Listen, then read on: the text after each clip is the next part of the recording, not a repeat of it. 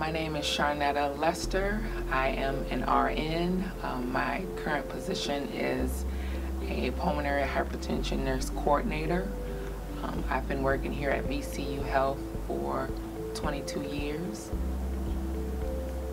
In October, I had a hysterectomy. I had quite a few fibroids, and it was recommended that I go ahead and have a hysterectomy performed. When I had to spend a 4-night inpatient stay, I can think of one particular nurse that really stood out.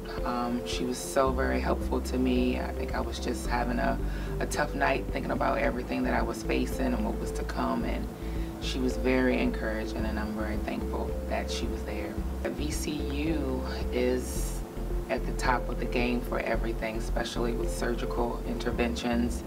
I'm very thankful that Dr. Hampton was able to perform my surgery to correct what needed to be corrected. So I will say, after I had the complications with the hysterectomy, I experienced what you would call continuous incontinence. So that was very devastating, and I'm so thankful and I'm grateful and I'm blessed that this was just a season of time.